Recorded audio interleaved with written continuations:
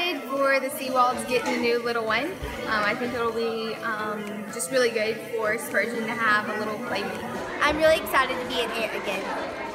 Jessa's wanting to kind of change it up and just have donations for Loving Choices.